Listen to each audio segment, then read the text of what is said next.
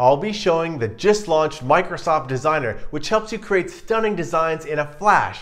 Designer also incorporates AI to make it really easy for anyone to create some pretty incredible stuff. So let's get started. I'm here at designer.microsoft.com. This is the landing page for Designer. Now, I already have an account, so I can sign in with my Microsoft Consumer account. Designer is not yet supported with Azure Active Directory, meaning work or education organization accounts. That will be coming in the future, but I'm going to sign in with my Microsoft account right here. I land here in the Designer homepage, and note that it's ready to get me started right away.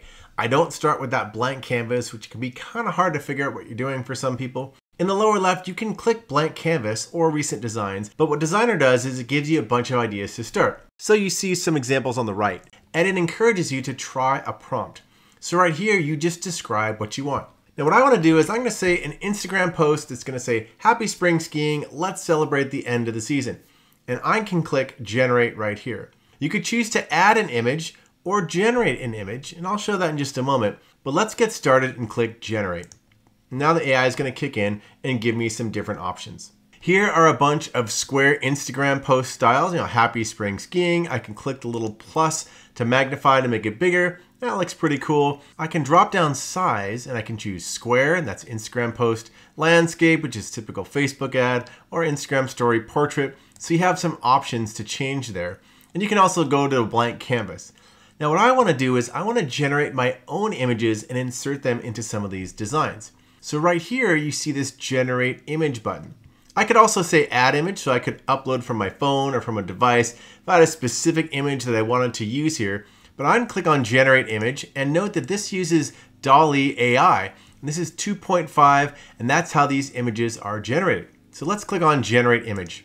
Now I can paste in any prompt that I want. So in this case, I'm going to say a skier on a sunny day with mountains in the background, Kodachrome style, and I'll click go. Now here's some images that it generated, and you can see this is kind of interesting in Kodachrome style, skier with the sun. But maybe I want to have these in pop art style instead. So I'm going to change this. Okay, and now I'll click go. Now it's going to generate some new images. Now here are 3 new images. Ooh, this one looks pretty cool. Let's take a look at this one. Oh yeah, exploding sun, shadows from the skis. I really like this one. So I've selected this here, and I will choose select. Now on the right, all these images will update with this new pop art skier that I have. Now it's added that pop art skier into all of these Instagram images over here. Now what I want to do is I actually want to say, I want to add motion to this. So I'm going to say just happy spring skiing is all. And I'm going to say add motion. So I can add motion to all my images, and I'll click generate. Over on the right, you see this little play button that indicates motion. If I hover on these, it'll show the different motion that comes for each of these creations that it has. So I'm going to go around here. I kind of like this one here, the little movie film strip. You can make that bigger. Oh yeah, that's pretty cool. Now I'm going to click on this one, and now I'm going to choose Customize Design. And now we're going to go into the main area of Designer. So click Customize Design here. Now my design is brought into the main Designer area. Over on the right, you can see Designer suggests a bunch of other different types of layouts. So for example, maybe I wanted this one. Oh, that's kind of cool. Or maybe something like this. And you can explore other different designs right in here. You can go backwards and forwards. So here is undo. If I want to go back to where I was before, I can click undo a few different times and get back here. And I've got a play button. So if your design has motion, I can click play, and it will do that preview. You also have the ability to zoom in or zoom out if you want to get in close, or just fit things to the screen with this little control. So you know what? After looking at here, I actually think I like this one a little bit better. It doesn't have motion, but I kind of like the way it's split out across the screen. Over on the left-hand side is the main area where you can choose different templates, media, visuals, text, etc. So clicking on templates, this brings up a bunch of different templates. Now I already have my design here, but it has things like upcoming holidays, for example, all sorts of templates here, and you can search across templates. So for example, if I went and typed skiing up here and searched for those, I can see other types of templates that already exist. I'm not going to choose these because I have the thing that I want right here. If you want to add other media, you can click right here. My Media lets you choose from this device, from your phone. If you click here, it actually gives you a nice little QR code to quickly upload photos from your iPhone or Android. You've got Google Drive, Dropbox, Google Photos, and of course OneDrive. There's also other images that you might have already used or created. So here's some other examples down here.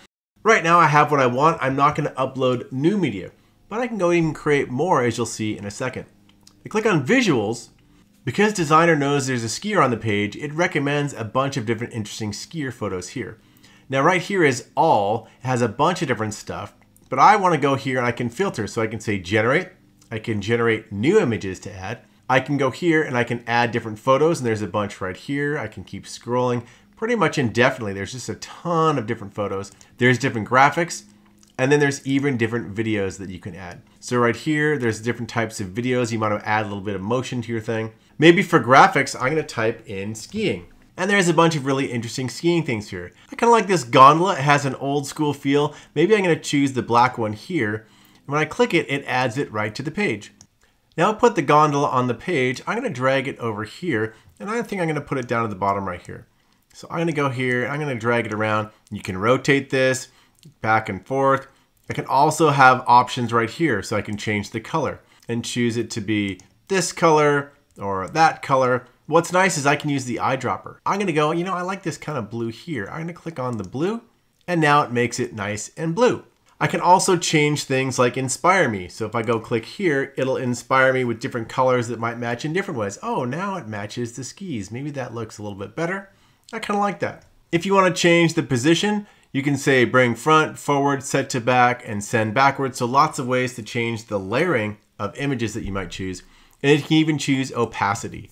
So right here, if I want to make it a little more blending in, I can go like this. You'll see it gets lighter. This is better for photos. In this case, I've got a pretty solid shape. Now moving on to text, I'll click this button on the left. A ton of different text options, headings, subheadings, and a lot of different ways to play around.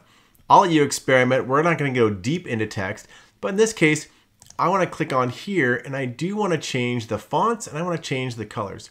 So there's a lot of different fonts. There's recent ones that you've used. This is the most recent. There's a bunch of different suggestion ones. I kind of like this one, has a little bit older school vibe to it. And I can do things like brand font. If you create a brand kit right here, which I'll show in a moment, you might have a font that you're using all the time. Again, you can also choose Inspire Me, and the AI will go and choose something that you might find interesting. So I'll click Inspire Me.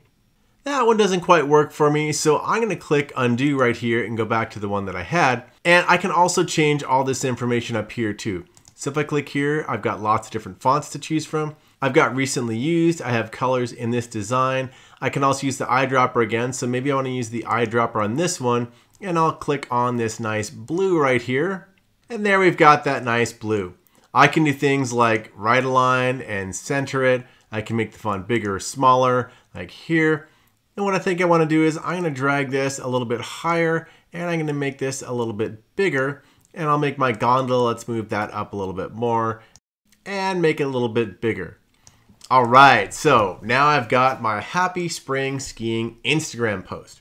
If you want to go and tweak it a little bit more, you can always go in the upper right and get some ideas. So I click here and it's going to inspire me. It might have some other suggestions again. So this is always something you can bring back up and go experimenting with on the right-hand side.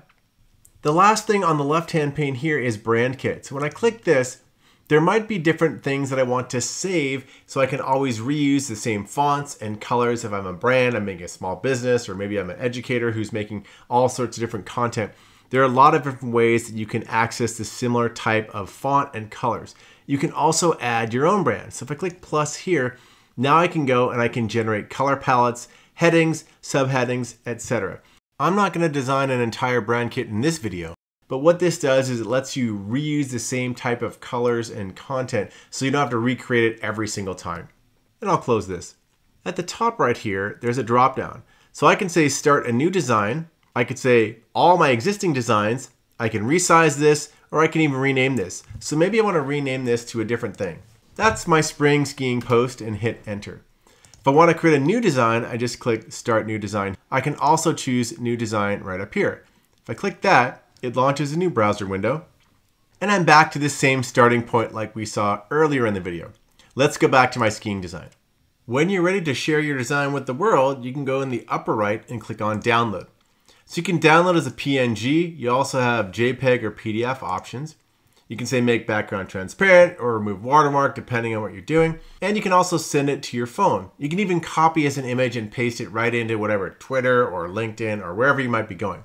Right here, you can also use AI for captions and hashtags. So this is Instagram Business. I don't have an Instagram Business account, so I'm not going to show that. There's also Facebook as well as LinkedIn. And if you click on the Try It button, it'll ask you to link your account, and then it'll also use some AI to help generate captions or hashtags. So that can make it more inclusive and save you some time. Right now, I'm just going to click on Download, and it pops up a useful download dialog. Design looks great. It gives you an example. You can even subscribe to get more tips from Designer, and I highly suggest doing that because they're going to be launching lots and lots of new capabilities in the coming weeks and months. In the upper right, if I click Save As, it'll save that PNG to my hard drive, and then I can share it around. If you want to access your other existing designs, click this drop down here and choose My Designs. This gallery shows other designs you've been working on. The other nice thing that we haven't yet talked about is that you can go browse templates in Microsoft Create.